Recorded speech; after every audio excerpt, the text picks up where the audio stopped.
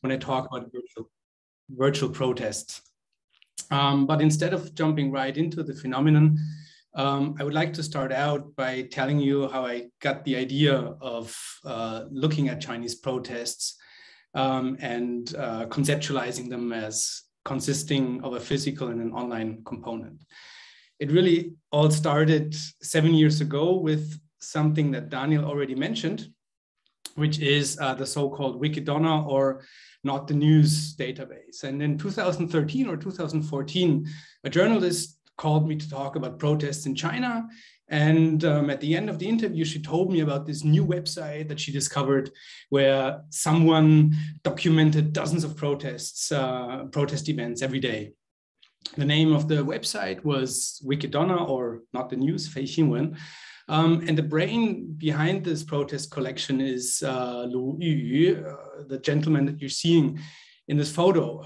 And I'm not going to say that Wikidonna is one of the best resources to study collective action in China, because it really is the best resource. So in 2013, he and a changing cast of partners started to look through Chinese media and social media to find protest events and then publish them on a blog hosting website. And 4 years later, in 2016, they had collected evidence on more than 70,000 events that had happened all over China. So they did a great service to those who are interested in collective action, contentious politics, and so on in China. The data set stops in 2016 because Lu was arrested and sentenced to 4 years in prison, allegedly because 4 of these 70,000 protest events contained rumors. So he was sentenced for on the sort of provoking trouble charge and got almost the maximum sentence and was released last year. Now here's a brief overview of the sort of statistics or characteristics of this collection, which is still online and very easy to find, and you have the link up there. Most of the records on this webpage consist of several posts from different media sources, and the Wikidonna Collective made sure to verify that each protest was indeed a protest by cross-checking other sources and sometimes even by contacting the persons who posted something online.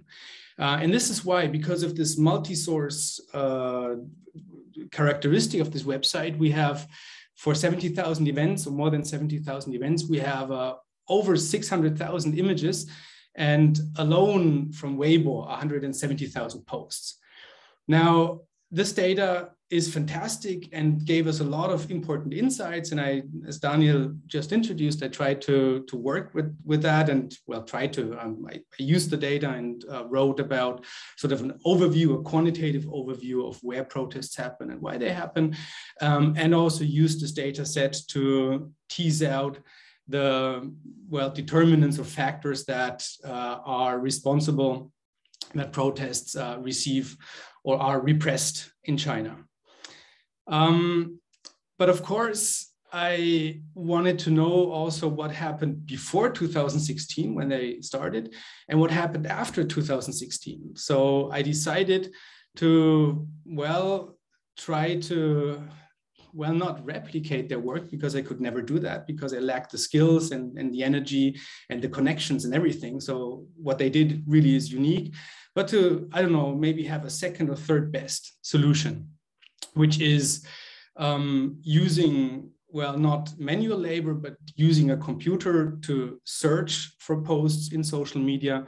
And then among the very many results that I obtained by searching for a number of key terms, take this resultant data and the images and then try to find out if what I was downloading is a protest event or is not a protest event.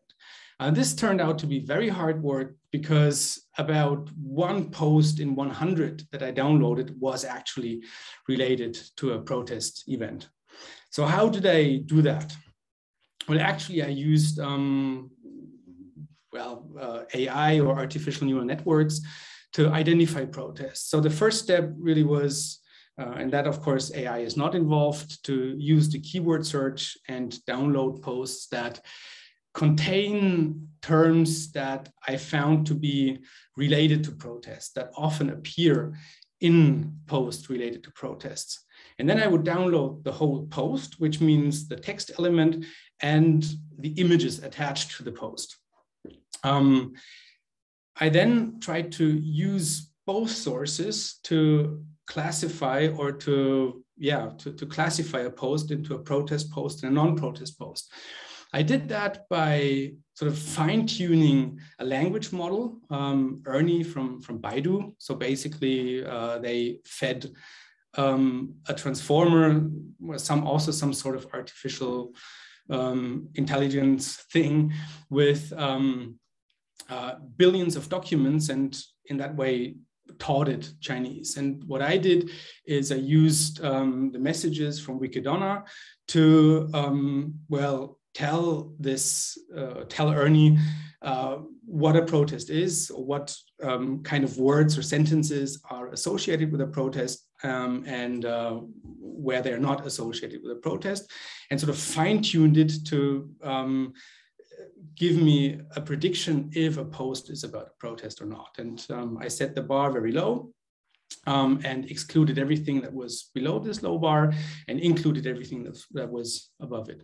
I then used the images, or at least 30,000 or 20,000 of these images, to train a convolutional neural network, also to recognize, let's say, an organized protest. So this convolutional neural network will recognize banners. It will recognize lots of people wearing the same clothes, especially if they have characters on them. It will recognize people holding signs. It will recognize people kneeling down in front of signs, and so on. And here I set the threshold very high. So if this artificial neural network is very confident that this image is a protest image, I also included it. And if sort of Baidu and the CNN, the convolutional neural network, both say it's a protest, I would include it. At a first glance, it all looked very good. But then fortunately, in the context of my project, I have an excellent team, and I think this is the chance or here the opportunity to thank them for all the work they've done to make this project happening and make this project successful. And I had two human coders, two native Chinese speakers, who coded a random sample of 20,000 Weibo posts to say, do they contain a protest or not? And then I assessed the quality of my model against the benchmark that they set. And the result is that the precision of this model is about 85%. So 85% of the events that I have in my data set are indeed related to protests, and 15% are false positives. But the recall is less than half, which means that I underestimate the amount of protests by about 60%. So as impressive as this may sound, it does not replace human coding. So it lags far, far, far behind the work that the Wikidonna collective did. Just very briefly, what does it look like? These are the protests I found by issues. And remember, it's a very conservative estimate where we see, especially for real estate protests and for labor protests, an increase until about 2016, and then it slowly declines. Now, as fantastic as this resource is, and well, looking at images and texts while I was training these networks, I began to wonder, why do we have this fantastic data in the first place? Why are there tens of thousands of protests documented on social media? Who writes social media posts on protest events in China? And well, there are really only two possible groups. The first groups are those who are observers. And at first I thought, this is the main group that will post about protests. So here, for example, you see it's written in the third person. Maybe somebody was sent this post, or maybe they found it on the internet. So groups, journalists, self-media, and so on will post about protests occasionally in this way as observers. The second group, and this is the group I'm of course interested in, is the protesters themselves. So here, for example, you have homeowners trying to obtain government support in their conflict they have with a developer who allegedly violated or defaulted on a contract, which unfortunately is happening very often in China. And here, they write about the grievance and post images about the protest. And I'm interested in why they're doing this. And I want to look at this group of people who post about protests themselves and why they do this. And this is where I come to this concept of semi-virtual protests. The argument that I want to make today is that microblogging about protest emerging from this group is not simply their documentation of a physical protest, but it is part of the protest itself. And that part is maybe as important and maybe even more important than the street activity. And because these protests have a physical component, like here in the image, the flags and so on, where they obviously had been there and had conducted this protest. So they have a physical component, but they also have a virtual or an online component where they then write about their protest, but also try to mobilize a virtual audience to, well, do something and to help them. And I think semi-virtual protest or hybrid protest maybe might be a good word to describe this phenomenon. Very briefly, what is a semi-virtual protest and where does it maybe come from? Well, we actually know a lot about the dynamics of popular protest. So typically, individuals with a grievance would first petition high-level governments. This doesn't work, and then they would organize a demonstration.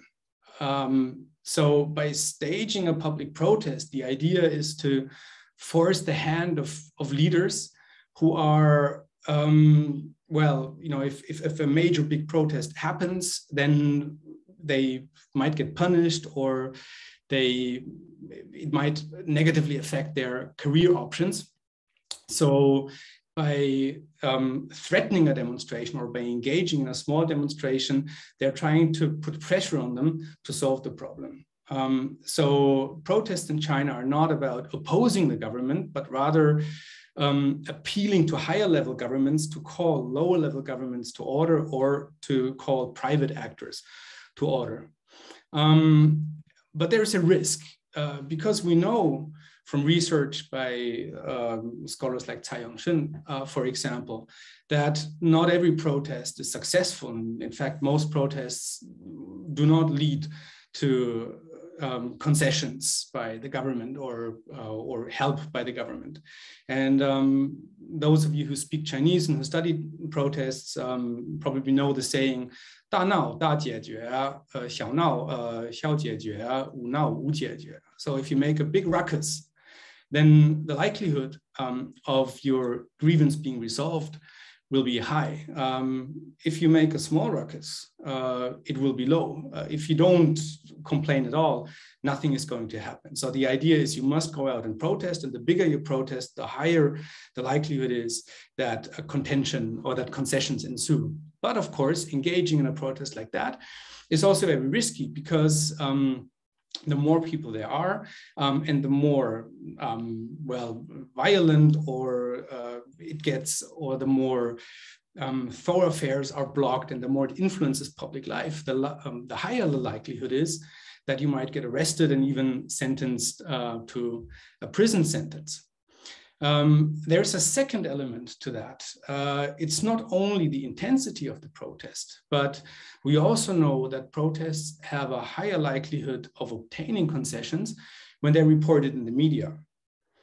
But we have like dozens in 2014, 2015, maybe at some periods, maybe hundreds of protests a day. But of course, you don't have hundreds of newspaper articles about protests, but a very, very small fraction of protests gets published in the news. So the news are, for the protesters, a gatekeeper, you know, and we know that pre-internet protesters would also write to journalists, sometimes pay them, and try to entice them to come to the protest location and do a report on the grievances. Now, the idea, I think, is that traditional media is now not the only channel that protesters can use to gain such attention. So social media enables them to, well, at least try and mobilize a lot of people. So potentially they can reach millions or billions of people through social media. If, of course, their post is reposted. And I think that is, you know, what they're trying to do is, it doesn't cost them much to showcase their protest on social media. And if they're successful, they, so the, how do you say, cost effect or cost benefit ratio is very favorable for protesters.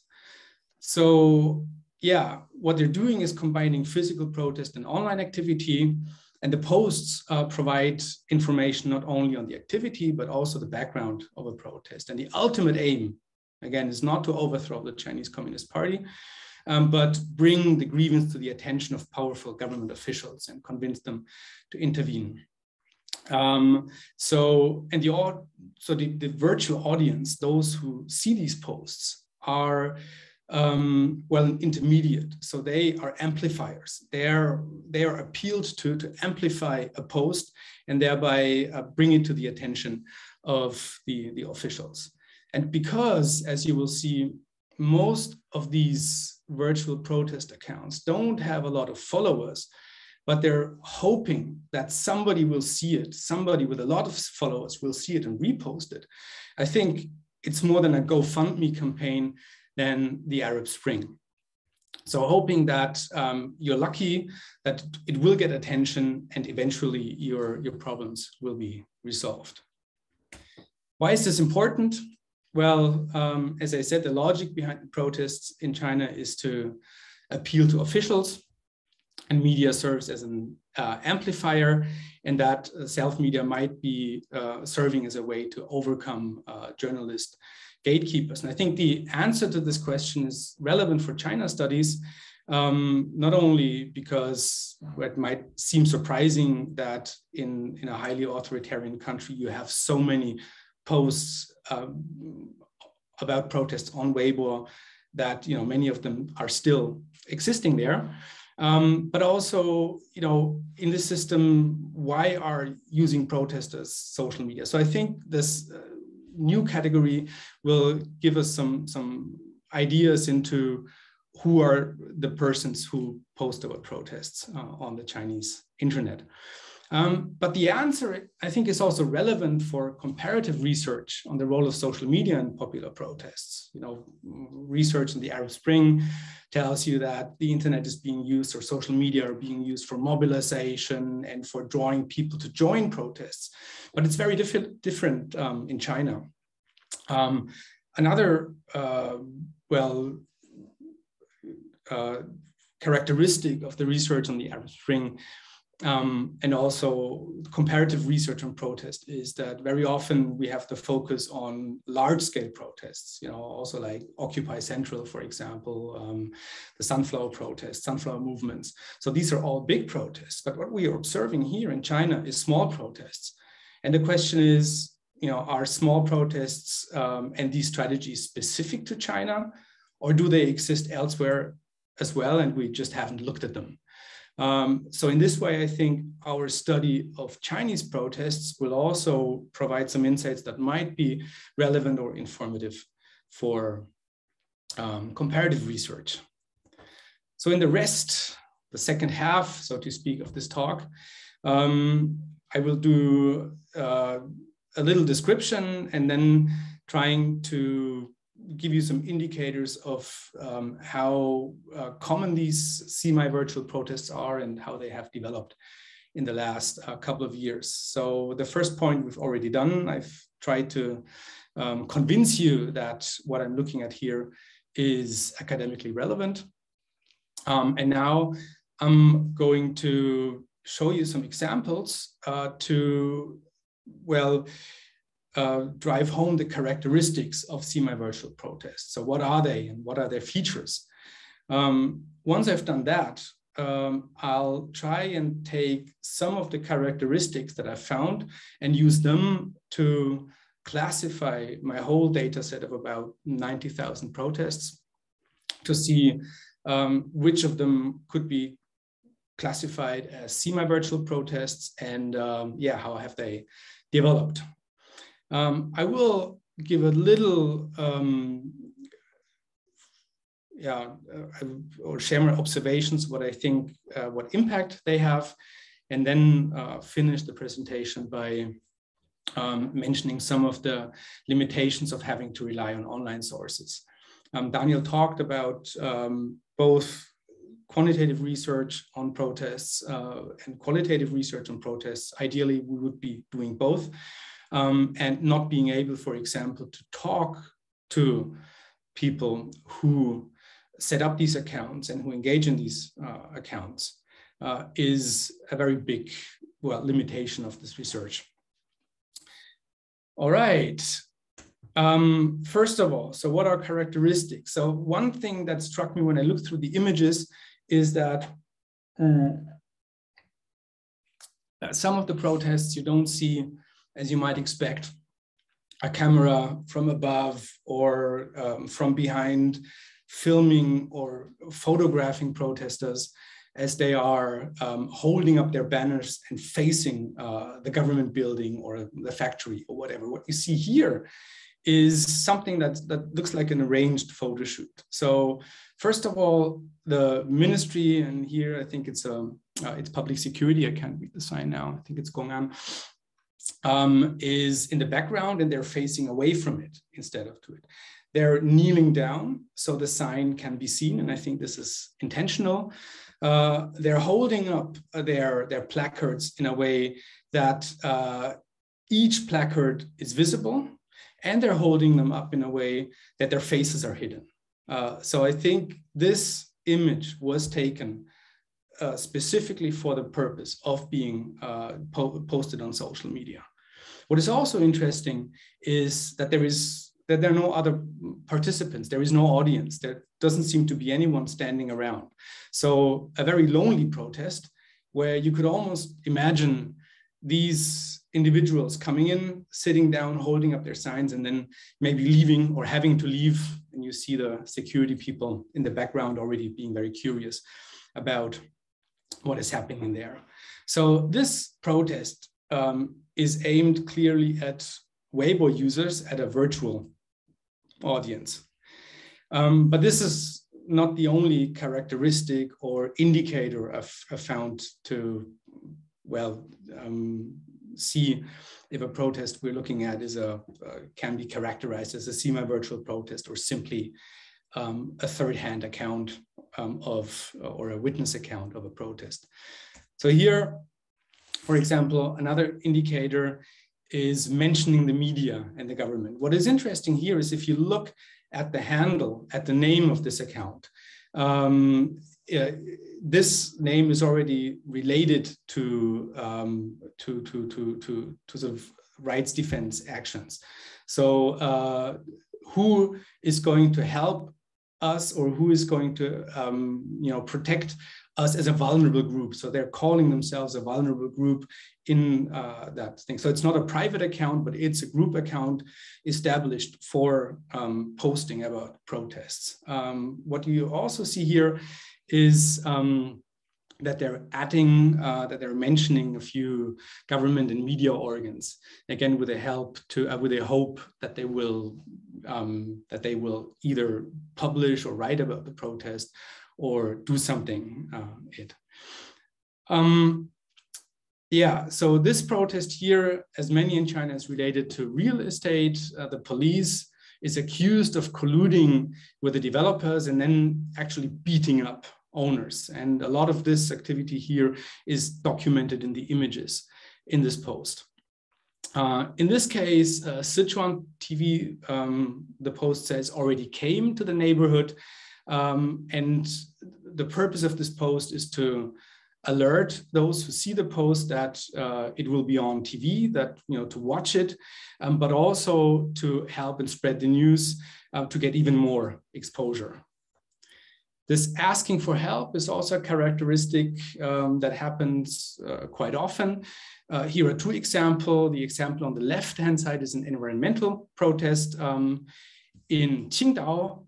And the post, the very long post, I cut it, says that at night, noxious fumes appear from an unknown source. And the post then tells the story how the cities appealed to the mayor's office, to environmental authorities, to journalists, and nothing helped. At one time, the environmental department published a public report, but it was deleted the next day. And so they describe all this and then end by saying that they are afraid to die. So they say, if the source of the pollution is not discovered, who knows how many of us will still be alive in a few years. And then, as you know, the red frame, if you see this, please repost, please save us. On the right-hand side, you see an account from a student who protested, who participated in the protest in Nanjing in summer. The post also starts with, please save us, describes the reason for the protest, the scope of the protest, and also then describes the violence that the students had to endure and the injuries they sustained. Here, again, which makes it much clearer that they're asking for help to appeal to the government. This is a protest because of a land grab, which also happens frequently in China, that land is taken away from farmers. In this post, they accuse some people and some government departments of selling the only resettlement land available in the village, so common land that can be used you know, for development or for giving villagers a place to set up their home. They're writing down the demands and asking Weibo users to share them explicitly so the relevant authorities will see them. Again, you know, this is something where I think the argument that this is a semi-virtual protest, I think this is a good indicator that the post is not only a documentation, but actually an integral part of the protest itself. Here, something new in comparison with the previous posts, it includes not only protest images, but also documents as evidence. So here you see two petitions that the villagers had sent to the government. It also shows the plan of the village that shows the resettlement land. So they're documenting their accusations against the village government. And this post really has two purposes. First, convincing the virtual audience to repost and to make the post maybe go viral. And the second function is to bring it to the attention of the government. Another characteristic I saw is the cross-linking between protests. So here on the left, we have a P2P financing platform protest. So a P2P platform defaulted on payments. On the right-hand side, we have a protest against a garbage incinerator, also very common. To maximize impact, the protesters here in both protests make use of several platforms. on the right, they shot the video on Kuaishou, a video platform, and then forwarded it to Weibo and promoted it in Weibo. So they can reach the Kuaishou audiences, but also the Weibo audiences. Again, here they briefly report on the grievances, accuse the authorities of not doing anything, appeal and asking the users, appealing to the users to share the post or provide help, whatever help that might be.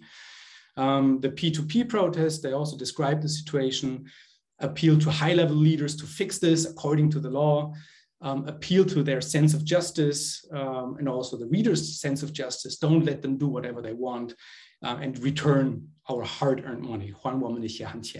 This phrase also comes often in protests. Here they're asking all kind-hearted people to help out and repost or like this post so that more victims can join a public QQ group to organize and defend their rights together. So this, and I'm really surprised that this is still online because they're, asking people to organize, which is a no-no in China. Here, again, an example of adding documentation or examples of adding documentation and cross-linking. So here they're linking to a Zhihu account where they're asking a question, which really is a complaint on Zhihu, a platform where you can ask questions and receive answers, similar to Quora that some of you might know.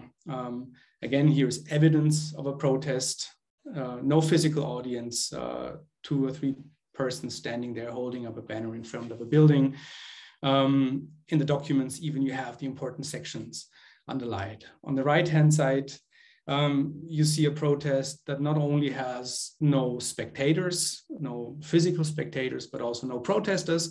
Also very common, hanging banners from your windows. So if your sort of classification of a protest depends on at least 5 people taking part, here you don't see the persons. So it's hung from government buildings. Again, the evidence is being supplied to not only documents, but also models of a building where sort of the building in question is circled in, and other things to convince the readers that the developers defaulted, that the protesters are protesting for their rightful or for their legal rights, and appeal to the sense of justice to go and share. Here, more on adding documentation. Again, here is another interesting example, not only because of the documentation, but also because of the account itself. The account name is eSpeed Loan Company Complainants. The post describes how the police moved against this P2P platform and arrested investors who petitioned because they lost money. They said the QQ group, QQ is a little bit like Facebook, was blocked, and the hashtag eSpeed Loan Injustice Case was deleted, and also posts were deleted on Weibo. Again, they provide all kinds of documents and other evidence. What is interesting about this is if you look at another post, you see it's another group, the same logo, but another name, another account, in a similar post. And then I looked at sort of this group or similar accounts and found that there are 23 different accounts posting very similar content on Weibo in 2016. So we also have cases where users set up several platforms to appeal to Weibo microbloggers, users, spectators to go and help out. Which brings me to the protest accounts. Here, an example about forced demolition. The post says that at 3 o'clock in the morning, and this is like a nightmare post, and you see many nightmare posts if you go through this, but this is, you can almost feel it, that this, how it is described, that at 3 o'clock in the morning, a group of more than 10 people came with demolition equipment and razed down at least 4 houses to the ground. So somebody comes, kicks you out of your house and just destroys the house. The post says that the residents hadn't received a legal notice and weren't forewarned. So they were standing there in the heavy rain with their houses demolished. Again, there is a banner, but no physical audience. So very clearly, this post is directed at a virtual audience. Also, there's only one post in this whole account. And this account was obviously created for the purpose of seeking help on the internet, just as the last account was. And I call these protest accounts because they're not private accounts posting about a protest, but actually accounts set up for the purpose of informing others of a protest. Yeah, so all the posts are related to a specific protests. Here, an example, just to see what it looks like when you scroll through a user's timeline of one of these protest accounts. So it doesn't mean that you only have one post in one account, but you can have 1, 2, 3, 5, 20, sometimes even 30 posts only related to one specific protest. So here, if you scroll through documents, more documents, similar posts, sometimes the same post, posted and reposted, giving viewers an idea of how,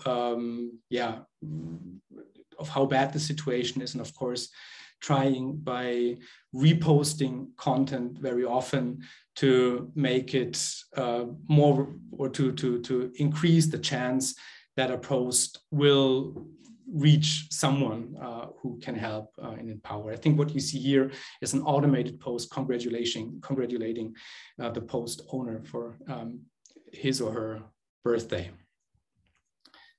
Okay, why do we get this again? Yeah, no, this one, yeah.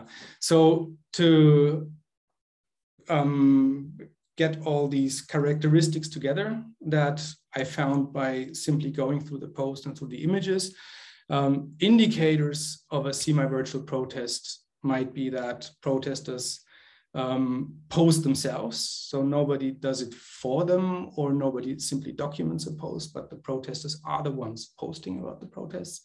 That there is visual evidence of a physical protest. So it's different from online protests that also go back to sort of basically since the internet has been available in China. Also, that's time on bulletin board services like Tianya and so on, where people posted their petitioning documents and asked others to help or for legal advice without protesting though. So it's not an online protest, but it actually starts with a physical protest, and this physical protest is also documented there. We have sometimes arranged photos. We have appeals to government and the media, appeals to a virtual audience to help in any way they can, or at least repost, documentation to add credibility, cross-linking between platforms, and again here protest accounts, or accounts dedicated to a protest event.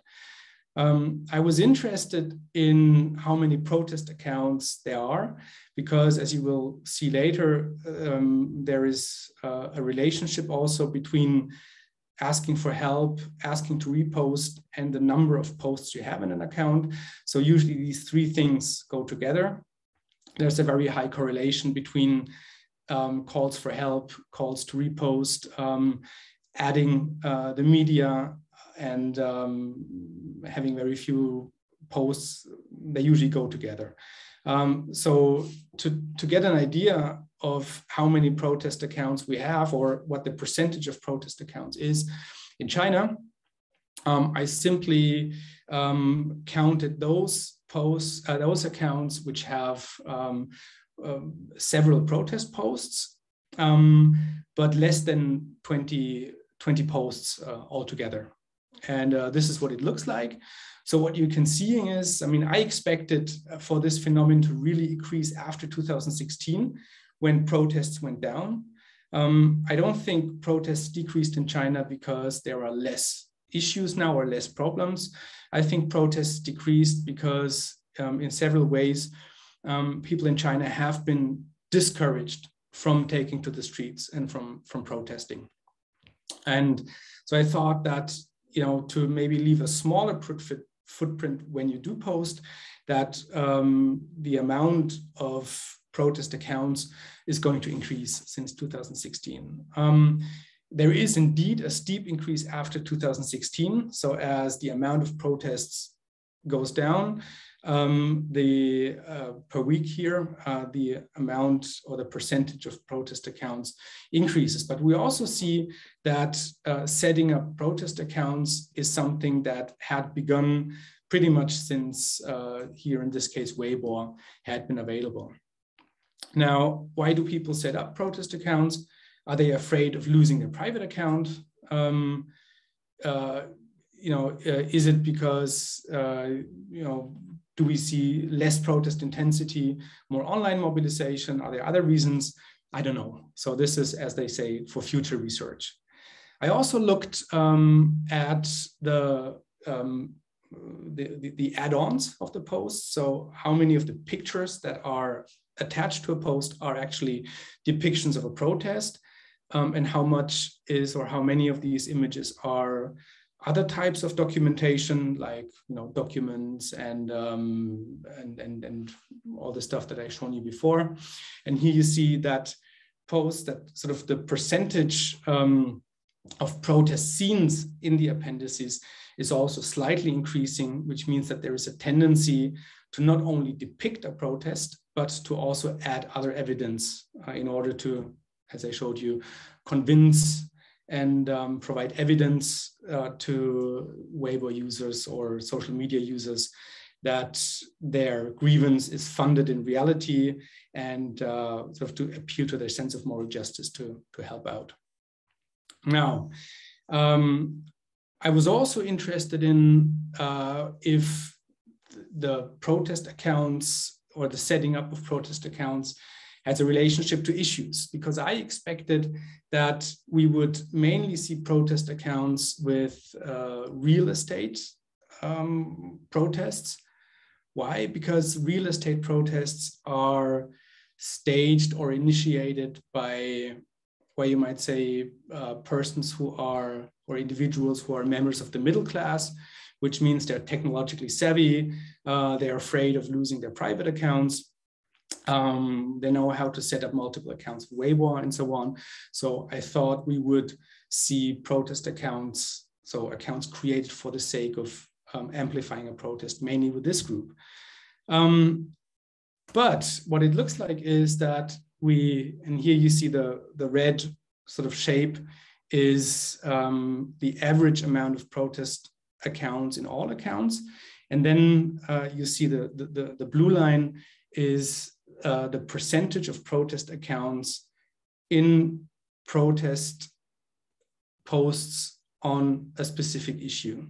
So among, let's say, all medical protests about medical issues, those who post about medical issues, how many of these accounts, or what percentage of these accounts are protest accounts, solely post about this protest. And you see that, interestingly enough, well, real estate is very close to the mean, for the simple reason that most protests are real estate protests. But where I thought that maybe things like fraud or education, where you have groups with higher levels of education posting, that they would have a higher ratio of protest accounts. It's actually medical issues, evictions, pollutions, rural land, where you have a higher proportion of protest accounts. And that is surprising, because both or all four issues are associated with a significantly higher level of repression, as I found out in previous research. I don't know if there is a relationship, and if there is a relationship, what is the relationship? Is it related to the characteristics of the owners? Are they maybe less networked? Is it possible that maybe they didn't have a private account at all? So in the countryside, social media is not so common in the country, or it is common, but in the countryside, people still use QQ and not so much Weibo, where this data comes from. So maybe, Weibo is new for them, and this is actually the first account they set up. Maybe they didn't have any social media accounts at all. I don't know, but it's interesting. I think it's very counterintuitive that you would see a larger ratio with this group. Now, very quickly about, or 2 slides, and then I'm done with this presentation. I'm finished. Is what is their impact? How does their strategy work? So, well, most posts are not reposted. So here you see a histogram with the number of posts I found on the y-axis, and the x-axis label is missing, and the number of reposts on the x-axis. So here the 0 means 0 reposts. So we have more than 6,000 posts that are not reposted at all, which is the largest group, and so on. So it sort of decreases logarithmically. The higher the number of reposts, the fewer posts with a high number we have, basically. Of course, now we don't see a lot about 20, 40, 60. It looks like not many posts are reposted a few dozen times, which is true.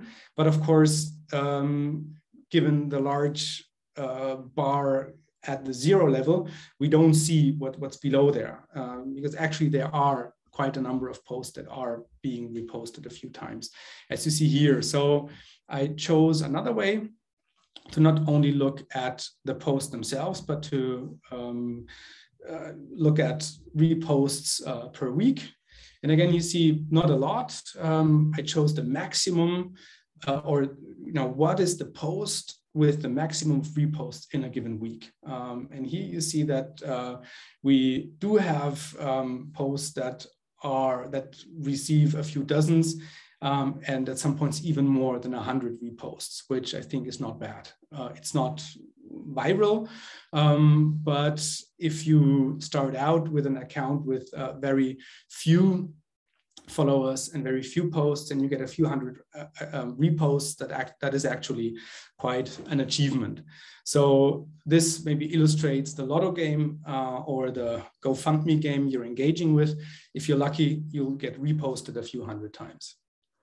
Now, the limitations of this study, one of the limitations is that I can't contact the protesters and ask them all the questions I would like to ask them.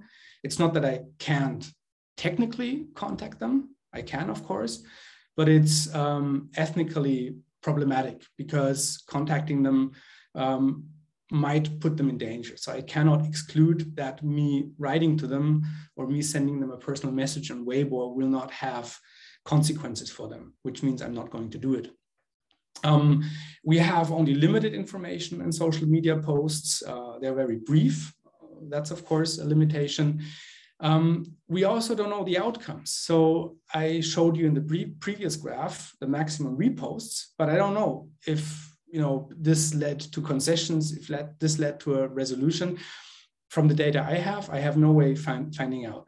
It's quite interesting that sometimes in the comments, users would ask the original posters if they received the concession, what the result of their protest was, but usually they don't get an answer. So this is also, the comments are also not a good way of finding out whether a protest worked or not. Then, of course, the classifiers I trained recognize only organized protest because you need to hold up something, but not spontaneous protest.